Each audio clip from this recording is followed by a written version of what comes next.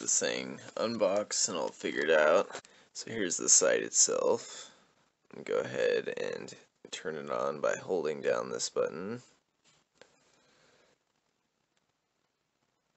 And we got it on, but it's at the lowest setting right now. Let me turn the light off. See, you can see that.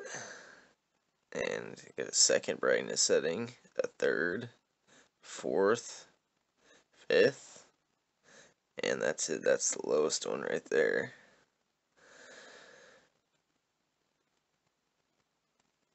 And you can obviously adjust the windage and the elevation there. And it also has this cool little chart that shows you what each turn, how much MOA it adjusts and whatnot. And another cool feature I wanted to mention with this, first off, it comes with all the tools. It comes with the CR2032 battery. It also comes with a cover, which is pretty rare nowadays, especially when you're getting kind of budget optics from Amazon.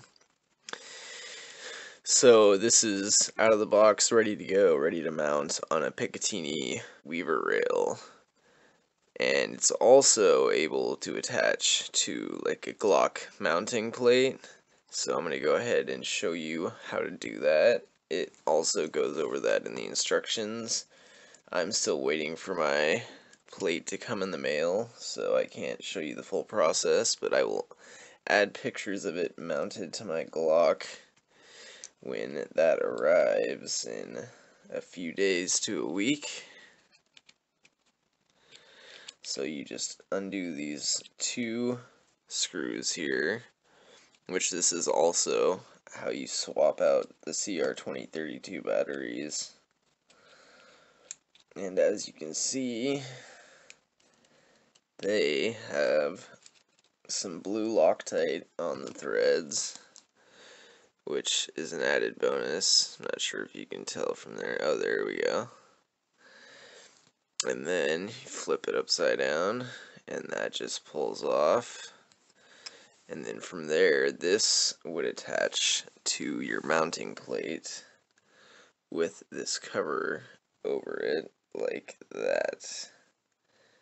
And then you would attach the mounting plate in place of the rear sight on a Glock 17. That's what I'm going to be using.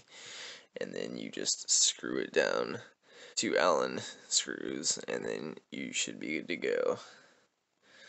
So I'm going to do some extensive testing with this product, and I'm even going to make a YouTube video on it, do a in-depth review.